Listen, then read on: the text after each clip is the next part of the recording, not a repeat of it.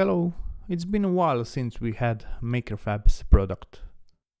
I already showed you a few examples I made using Makerfabs boards, like this 15 puzzle game or this car gauge and some other examples. They have an interesting line of boards and most of them feature touch displays. I have had this board for a while, but I never used it. Actually, now I have two of them. Yesterday I received this one, and thank you Edward for this gift. This is my largest board with LCD display. This is 4-inch touch display and resolution is 480 by 480. Brain of this board is of course ESP32-S3.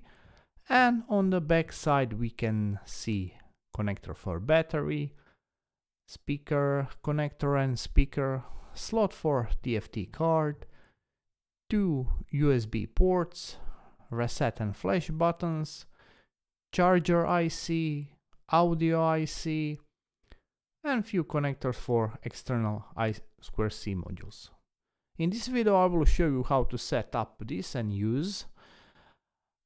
In this case we are using the Lovian library, which is practically the same as TFT API, but maybe even easier to use.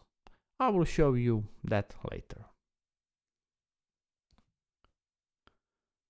But first I will show you my project I made for this video.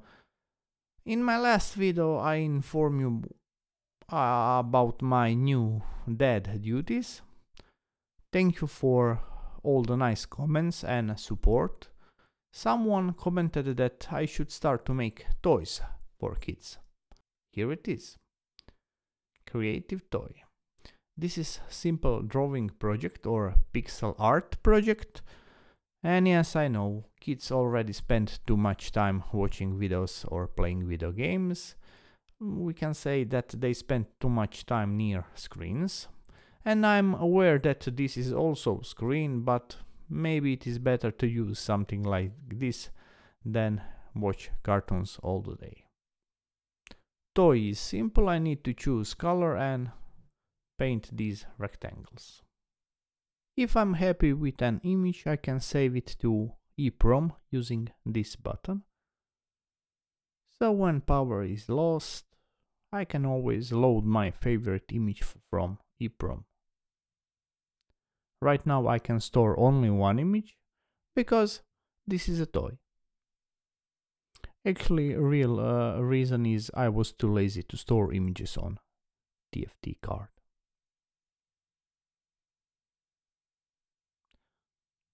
Now I just need to make some kind of box. If you want to try this example, of course you will need to install Lovian GFX library in your libraries folder. You will also need to have, of course, ESP32 boards installed in Arduino IDE, and you will download my code. You can find code in description.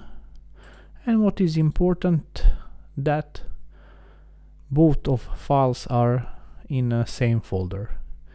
This is configuration files for Lovian library, so you don't need to edit nothing inside library.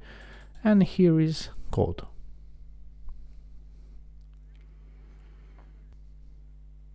And that's it. Have fun. Thank you for your time. Don't forget to subscribe. If you want, you can support my channel. You can buy me a coffee. Link is in description. And now let's go to draw Super Mario.